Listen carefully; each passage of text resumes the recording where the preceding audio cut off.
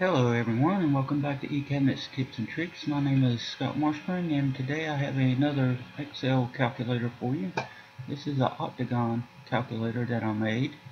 And the reason I came up with this was that I was trying to come up with some formulas for Ecabinets to constrain these cuts here so that if I change the size of this part, it would automatically adjust and keep these sides here equal.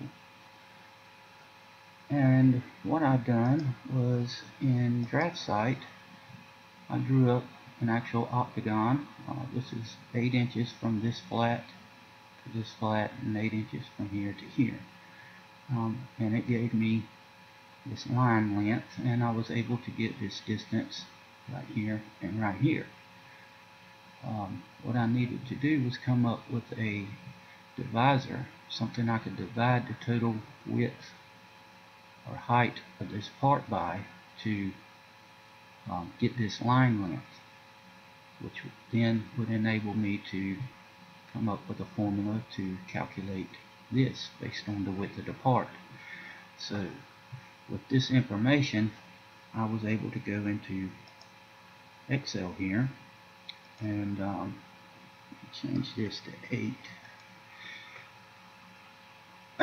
and come up with this divisor. And the way that I did that was I took the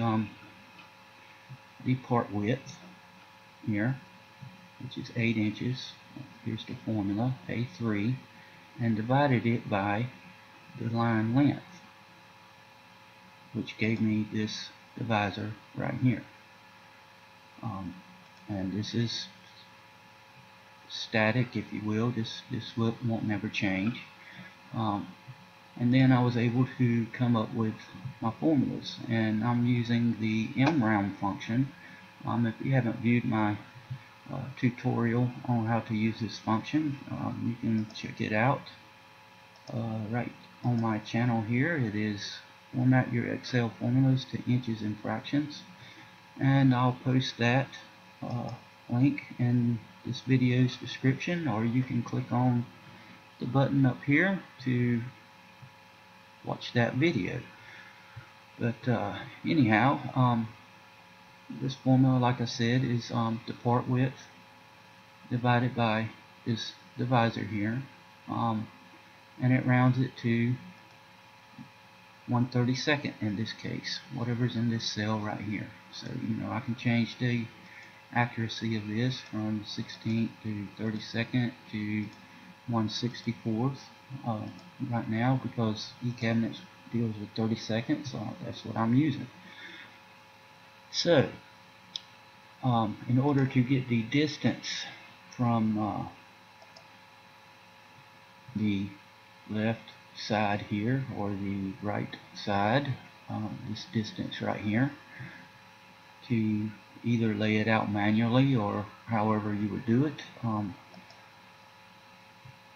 again used the MROUND function, and I took the part width, okay, minus the part width divided by this divisor, which stores this in memory and then divides it by 2 and rounds it to the nearest 32nd, which comes up with 2 and 11/32.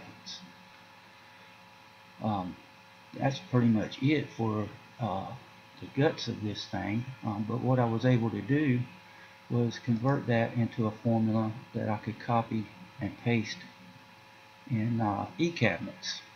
And I'm going to make a separate video on that, but basically what it does is this is what Ecabinets needs to see in Constraint Manager, which is the width minus the width divided by 2.41421,393, and then divides that by 2.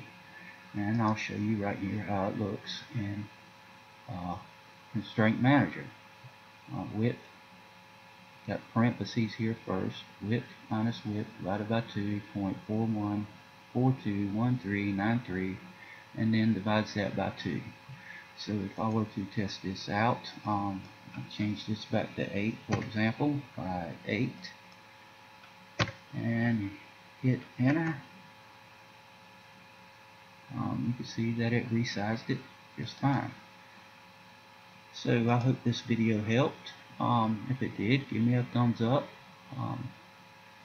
If you find any errors, please let me know. I don't claim to be a Excel expert or a mathematician of any sort, so I just troubleshooted this thing until I came up with some formulas that work for me. Let me know if it helps you. And as always, thank you for watching, and please subscribe to my channel, and have a good day.